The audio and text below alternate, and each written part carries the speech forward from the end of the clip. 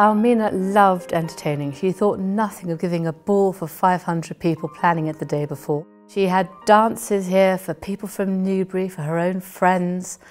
She loved dinner parties. She had the best chefs. I think it was not what we would call necessarily today healthy food, but it was jolly delicious food. There's 4 sets of staircases at Highclere, and the main stairs, which is what the family used, and the stone stairs which run from the bottom, from the woodshed, all the way up to the top.